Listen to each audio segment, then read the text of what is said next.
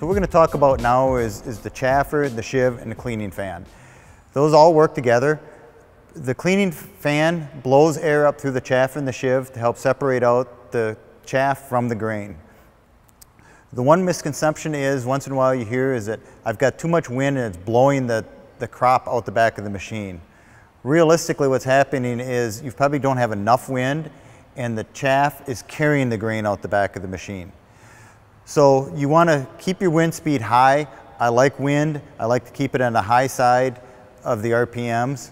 The other misconception is, once in a while, if you see the grain being carried out the back, what you'll do is you'll close down your chaffer. When you close the chaffer down, you're actually making a wind dam, and you're not allowing the wind to go up through the chaffer and separate out the grain.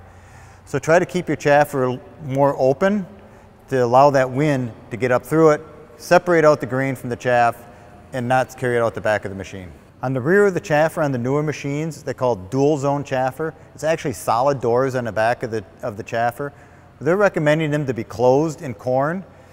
It's kind of backwards what you think you're going to want to do, because you're actually, it appears like you're taking away your cleaning square capacity, the capacity of the chaffer, but actually what it's doing is blocking the wind, because the wind is going to take the path of least resistance. Blocking that off is going to force more wind to the front of the chaffer, and it's going to let it separate out the grain from the chaff and actually increase the capacity of the machine. Now that Keith's walked you through the feeding components of the combine, the next thing we want to talk about is how do we evaluate the rest of the performance of the machine. The best way to do that is a power shutdown. I like to use the Go Harvest app on my phone. It's also available in the owner's manual. What you're looking for in a power shutdown is you want to make sure that 80 to 90% of the threshing is occurring up front in the concaves, and all of the free grain is getting separated out in the separator cage. After that, take a look at the back of the machine to verify that the load across the cleaning shoe is evenly distributed. And if all those things are good, you're ready to harvest. So when you're evaluating combine performance in a power shutdown, when you're back here at the cleaning shoe, you would raise the chopper. You can go underneath. And what you're looking for is to look for even distribution material all across the width of the cleaning shoe. If you notice that one side has less material, the simple adjustment is raising one of the auger bay dividers, or as Keith discussed, installing one of the blanks in the round bar concave.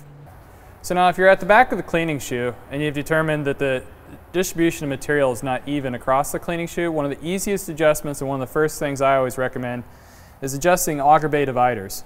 There's one on each side of the combine, and adjusting it up will bring more material to the middle of the machine. All right, John talked about this earlier on.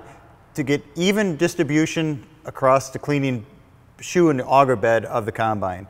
When you get into your larger heads, 12-row heads especially, high-yielding corn, what happens is it has a tendency to flood the right-hand side of the machine.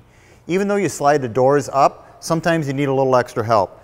This filler plate here goes into the concave, and this is going to help move some of the grain further over to the center and the left-hand side of the auger bed of the machine. So the position of this grate is going to be in the second concave in the rear hole of it. That seems to work out the best, and that's where it'll help divert the grain over to the center of the cleaning shoe.